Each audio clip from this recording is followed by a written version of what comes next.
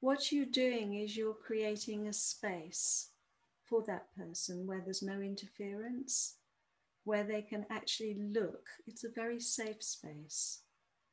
They can have a look at their life as it is and the sorrow within that life. And they can start to imagine what they would like, even if it's a small change. And then they start to think about what would it take for me just to get there.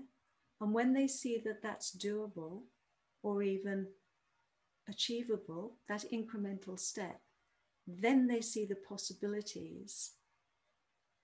And then what could happen as a consequence of them realizing those possibilities. But it's the person's journey. It's their imagination that gets switched on.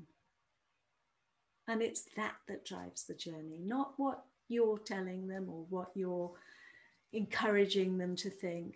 It has to be within the context of their own life. And only they know what's going to work for them.